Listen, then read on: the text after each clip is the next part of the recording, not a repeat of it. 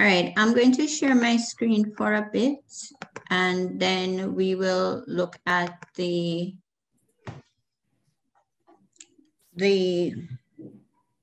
outline from Malala. All right, so we have in our presentation today, we're going to be looking at four areas actually. So we're going to be looking at the curriculum map. We're going to be looking at the syllabus, writing educational objectives, and testing and assessment. Right, so we'll be looking at those areas today. Now, with the curriculum mapping process, the overall objective of the curriculum mapping, it is a method that we use to analyze, a comprehensive method that we use to analyze our course of study and how we sequence our modules throughout the 4-year life cycle of the student. It also allows us to be reflective in how we present the modules to the students in terms of building. So it's sort of a method that we use to ensure that we're building the blocks in a sequential and cohesive manner, right? As we know, the matrix is graphical, and it will allow us to identify gaps if there are any, right? Why do we do it? We do it to ensure that we're not overlapping. And one of the things that, if you've had much experience with UTech, coming from CAST, you know, we offered what we used to call a poor man's degree. So what would happen is that we would have packed everything into the first degree, and then when we reach to the master's, we may have covered a lot of the master's material in the first degree. So this is one way to ensure that we're not overpacking the undergraduates, and we have stuff to spread out enough for the master's students and for the doctoral students.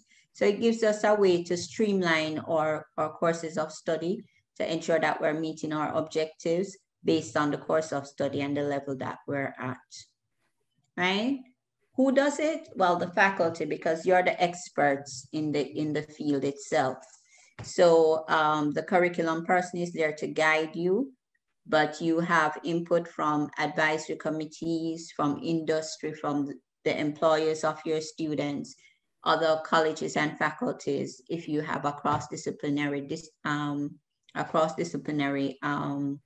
degree, or if you take modules from other areas, from other faculties, you can have input into the curriculum map from them also.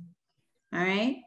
Now, these are 2 examples of a curriculum map. One of the things I realized when I developed the curriculum, I realized that I went big and I went bold. And one of the things I found is that probably the university is not quite ready yet to go that big and that bold. So I've decided to kind of somewhat scale it back. But I note that some faculties and some colleges have gone ahead with the original one that I've proposed. And if you're okay with that, then that is fine, right? But these are some samples that I pulled for you to just look at to see. So if you notice, you have the objectives for each year, and you know that some courses of study, they have objectives for each year of the program, and then they have objectives for the overall program itself. What we use in the curriculum map is the overall objectives for the course of study.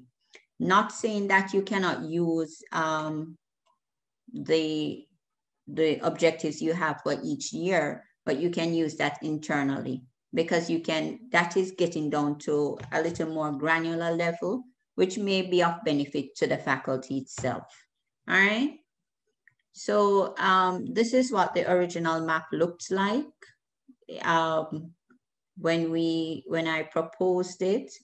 you know, I wanted to find out if we had, if our modules were service learning modules, if they were applied learning, if they were field-based, integrative, if the modules form part of a scholarly activity.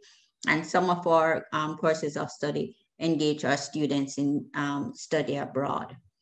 So what I found is that some of the faculties are not quite comfortable with this. So I've just allowed them to leave out the color coding. And so they would just put an X in the box if it is helping them to meet that objective. In this example, I had used engineering. Now, engineering, for their courses of study, they have what they call an A to K. So their course objectives have an A to K, which they adapted from ABET. So I had used that since I had worked in engineering and I had worked on their ABET accreditation aspirations that they started some time ago, but then they switched over to IET. But these were their objectives. So when we're doing the actual document itself, filling out the map, the course of study goals for architecture will be there on the left-hand side. And then the names of the modules, the module codes and the names would be included in the top section. And then you would map to see which of these courses are helping you to meet which objectives. All right. When you get to the graduate attributes, now we all know that there are some graduate attributes that the university has proposed. These are they, and based on your courses, their modules, sorry, which modules are helping us also to achieve the attributes of because the attributes are really the profile of the UTech graduate. So which of the modules in your course are helping the students to achieve that profile of the UTech graduate? All right. And then for the template itself comes in on three pages.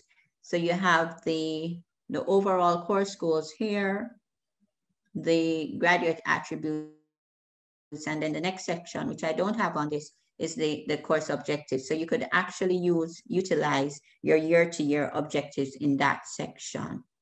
All right. So I'm going to stop sharing for a while and then going to ask Malayla if she can share her screen.